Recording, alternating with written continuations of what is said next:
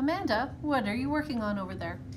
Diane, I found this new Quiver app in our app catalog, and it's just about the coolest app I've ever found. Tell me more about it.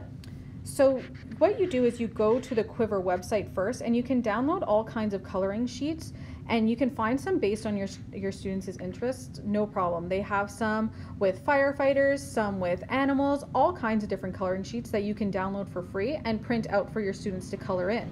So I notice you have crayons there. Yes, you want to make sure your students are using crayons to color it in, because if they use markers and they go over the black lines, the app won't be able to scan it properly and it might not work. So crayons and pencil crayons are about the best thing that you can use for this. So what happens with Quiver?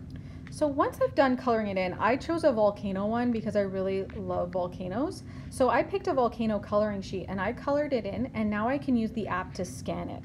So once you have the app open, all you have to do is press on the big butterfly and it opens it up, and you can scan your coloring sheet and it brings it to life. So now you can see my volcano is ready to explode.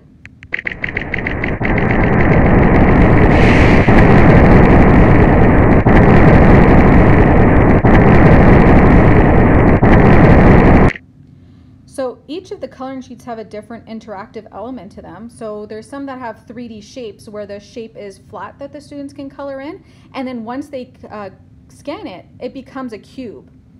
So you can do all kinds of different ones that all have different interactive elements to them.